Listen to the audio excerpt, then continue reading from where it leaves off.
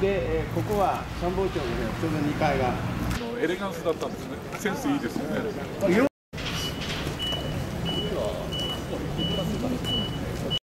緒にやりましょう。だから厚みとか二酸とか命の入力が。Join your tour of my base here today. 今日は皆さんようこそお越しくださいましてありがとうございます。基地の見学。そしたらその当日って結構練習力に難しいので。バタバタいいですね。はい。このクレームさそのまま頭から来ちゃう。はい、頭が開いて。I will be one of your tour guides. 皆さんこんにちは。今日はジョージ・ワシントンの方にようこそいらっしゃいました。私はですね、ジョージ・ワシントンの広報部長を務めております、ネイブ・ヘクトン中佐です。よろしくお願いいたします。Thank you. Thank you.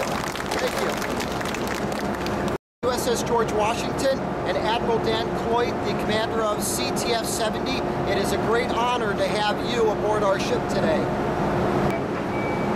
A couple of quick notes before we take you on board.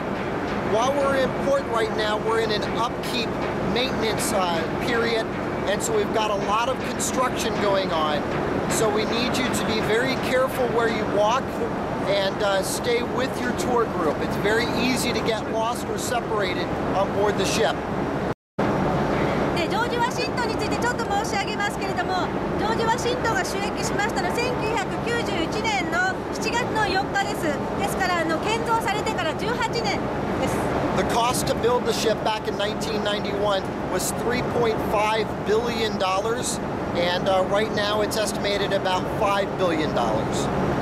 It is from the bow to the stern, it's almost 1,100 feet long.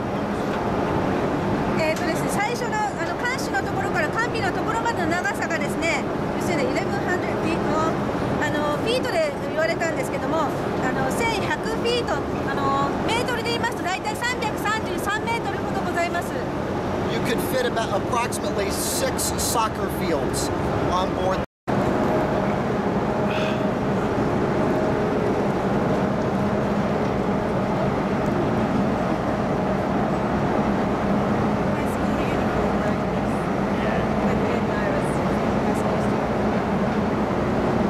Nice day. Thank you.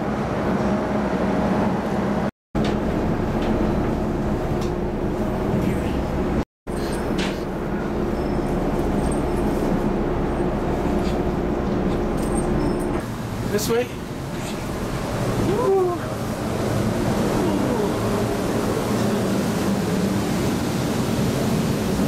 絞るわけです。飛行機によってそのかける油圧が違う。それで。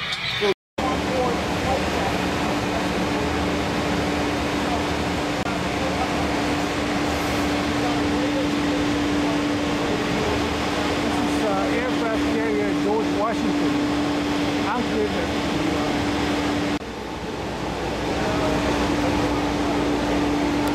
just like this. Wow, very good. It's a hobby for me. I see. Me too. I've not been going to Kamakura this weekend. Ah, I see. Got my mind made up. Oh, I see. So Mount Fuji from George Washington. It's one of my favorite parts of working here. コンデンサー変わったんでしょ。